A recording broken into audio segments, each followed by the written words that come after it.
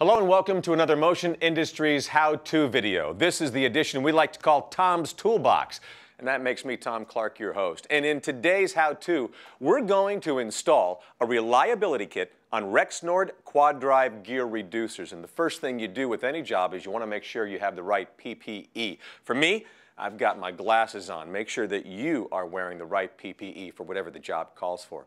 Now, the first step, you want to remove all the components from the shipping package, making sure to caution against damaging the oil sight glass, which is right here. You can see the glass. You don't want anything broken. Now, this thing weighs about 280 pounds, so you want to make sure that, well, actually, I had no problem putting that on the counter myself. I had couple of guys help. Okay, I was getting coffee, they put it on the counter. Fine. Next, we want to remove the two 1.25-inch NPT pipe plugs from the lower side hole and from the top. We've got one on the side right here, and then we've got one on the top, on the back side. Here's the Allen wrench that we use, and just kind of put it in there, and we took them out. You want to remove the fittings from the sight glass and elbow sub-assemblies as well. You want to remove the tapered split ring and then slide the nut onto the tubing first. You can see our nuts there, and here's the split rings, and you can actually see the split in the ring that we have slid onto the tubing. All right, do not further disassemble the sight glass sub-assembly, as it's been sealed and pressure tested to be leak-free. We don't want to touch that at all.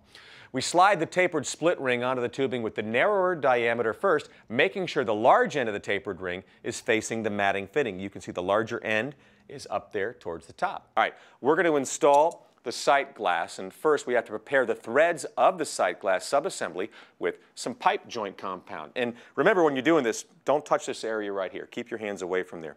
We got a little bit of pipe joint compound on there, just a little bit. That's all we need on the threads. And then you want to thread it slowly, as I'm going to be doing here on the right side of the gearbox. And do not touch the sight glass assembly. We're going to keep our hands on the outside here, okay? And you'll notice at no times do my fingers leave my hands. No, just kidding. You don't want to touch the sight glass right there. Keep your hands on the gray. Stay away from the brass. And then you want to not hit the sight glass and then turn it 2 to 3 times after snugging so that it's oil tight. All right, so we're going to get down here, and we are good to go. Now remember, be careful not to impact the sight glass or the anti-foam block or fittings with any tools. Keep the tools away from it. Align it top to bottom with the gearbox that we've done here. Okay, now we want to prepare the threads of the elbow sub-assembly with pipe joint compound the same way. As you can see, I've got a little bit around right there.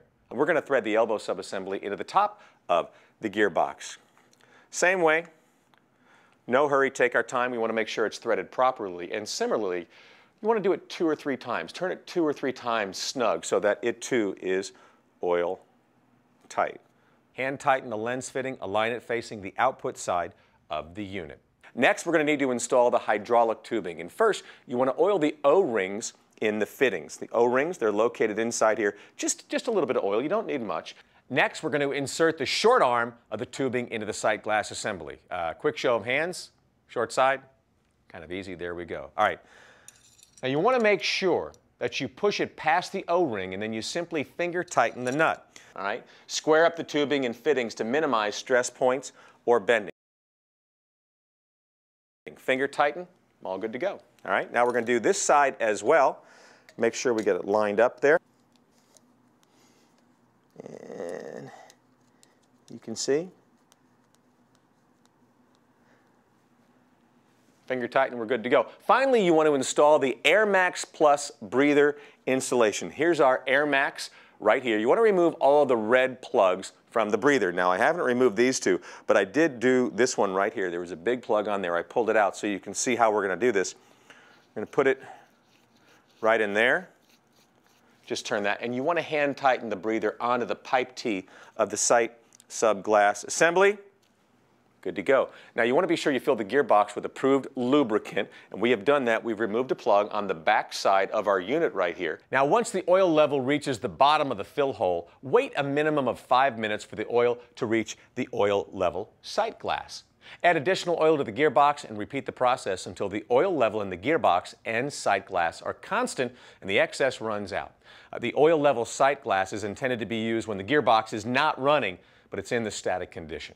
Now, if you have any questions about anything you saw here today, contact your local Motion Industries branch location, and they'll be able to help you out. Hopefully this will help you with your practical applications, and don't forget, PPE. Always, I wore mine through the entire assembly. Make sure you wear whatever PPE you need to wear for the job. Hey, thanks for visiting me, Tom Clark, your host for today's edition of Tom's Toolbox, another Motion Industries how-to video, and look for others with me as your host as well. Thanks for watching.